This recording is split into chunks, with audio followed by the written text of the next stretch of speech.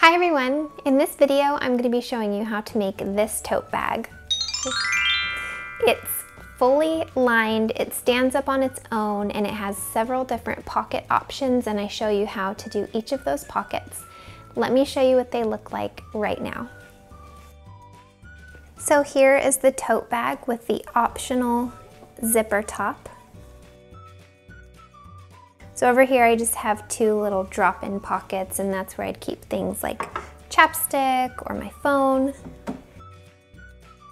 On the sides I have these pockets that just go straight through, and that's where I can put things like my water bottle, and then they just go away. But if you have something there, it doesn't pull out the bottom. And then the final pocket that I'll be showing you is a zipper pocket. And then finally, just a little loop for your keys if you wanted to attach them so you can find them easily. So with that, let's get right into the tutorial. For this bag, you're going to be needing interfacing, a zipper or two, matching thread. In this case, I just chose one that matched a part of my fabric, a main fabric, and a lining.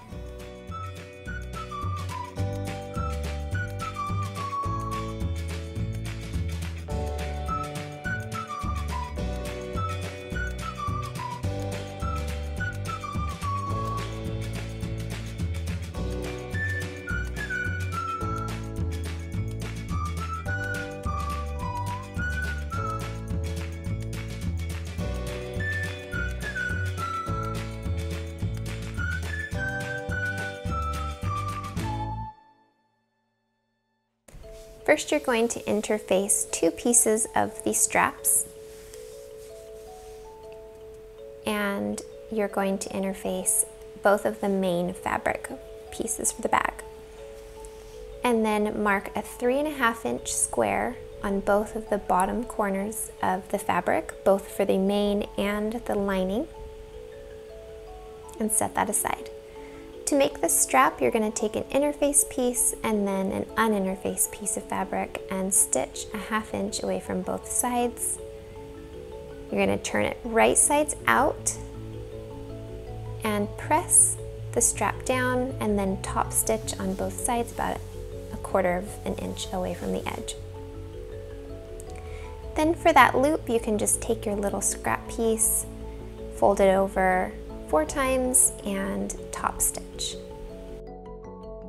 For the zipper attachment, you're going to place the zipper between two pieces of your zipper side fabric. It's going to be sandwiched in there with the teeth pointing in, and you're going to stitch about a 1/2 inch in on each side. So once that's stitched, you can then stitch on the short side at the start of the zipper, leaving this portion open, and you can pull it onto the outside and flip it over, fold over the open side and iron it so that you can close your zipper like that. Then you top stitch all the way around. You can also add a little zipper stop at the end by just folding a piece of fabric in an accordion and stitching as wide as the zipper tape is. Turn it right sides out and slip it over the end of the zipper and top stitch.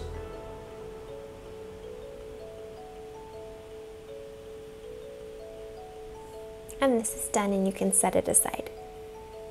Now take your lining piece and find the halfway point of both it and the zipper insert and pin those together. You can pin the little loop anywhere you want on this, where the keychain will go. And then the lining topper, you can just pin that and sandwich everything in there and stitch along the sides. Iron the seam allowances up and top stitch. Then repeat the same thing to the other side.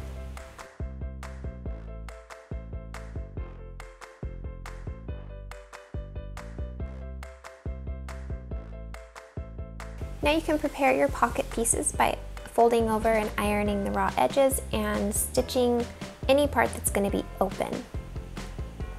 And then I'm just placing the strap at the bottom of the bag for a marker and finding the halfway point of the bag and the pocket and placing that where I would like it to be.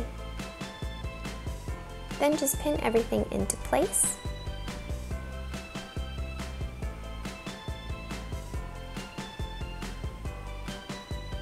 And then you can stitch around the pocket.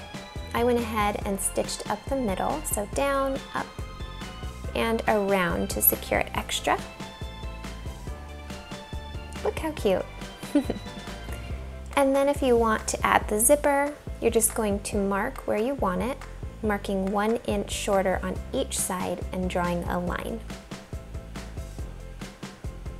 I placed a pin at the edges of the line, and I'll flip this over to the back side, and I'm just going to put a piece of interfacing right over that line. Then you can stitch 1/4 of an inch away from the line all the way around to create a rectangle and cut along that line and snip inwards toward the corners like a little V, like this. Do that on both sides and snip close to the corners but not through the thread, and fold over to the back side and then iron that, and it will look like this. Then you can place your zipper face down into that opening and align everything and pin it into place.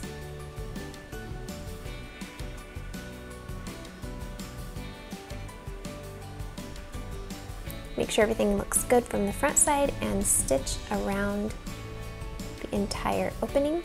Now that that is secured, you can get one of the pocket pieces, pull the interfacing back if you'd like to attach it to that as well, and stitch it onto the bottom of the zipper tape. You can iron that back over and top stitch right along the top, and then you're going to add the other pocket piece to the top of the zipper tape.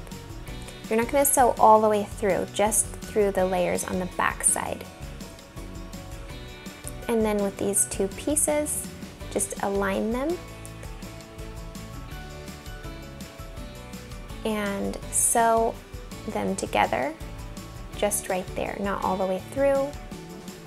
And you can zigzag stitch along the seam allowances, and there you go, you have a pocket insert.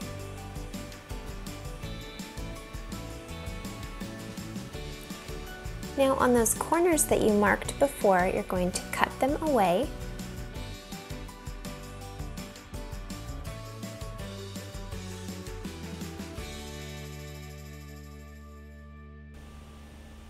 And then you'll match the side seams and stitch along the side.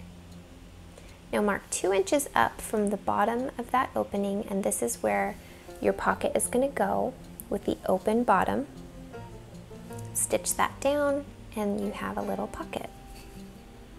Do that on both sides, and now you're ready to close up the bottom. Now we're not going to be sewing all the way across, only on the sides, leaving that bottom middle piece open. Just like that, leave that space open. And on these corners, you're going to pull them to the side, and this is going to box out the bag. So match the seams together first and then pin the sides. You're going to stitch straight across and do that on both sides. And your bag is kind of popped out into 3 dimensions now.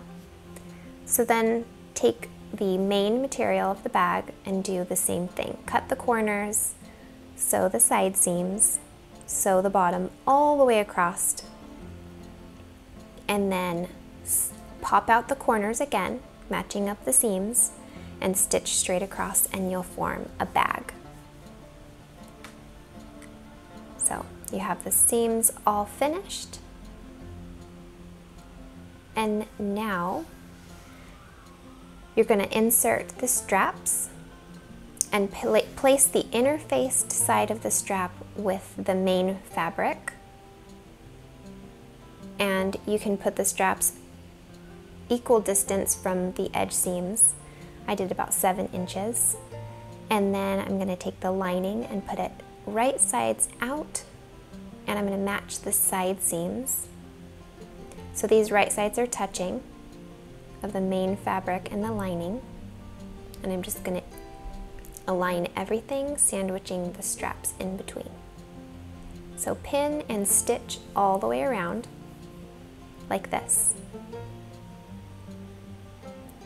Now all you have to do is flip everything through that opening in the bottom of the lining. It's going to be stiff, but just crunch it and pull it through the hole. And you kind of have to wrestle it into a straight shape like this and just slowly slip it through. And then you can pop everything back out into shape.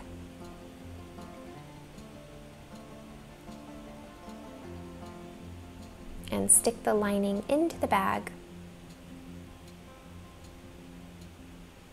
Then you're going to take and fold that top lining into the bag, iron and stitch.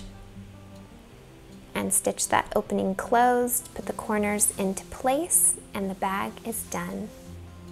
I hope that this tutorial was very helpful to you, and you can let me know down below by giving me a thumbs up if you liked this video.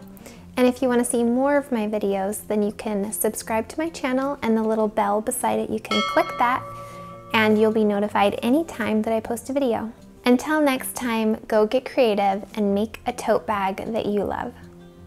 Bye!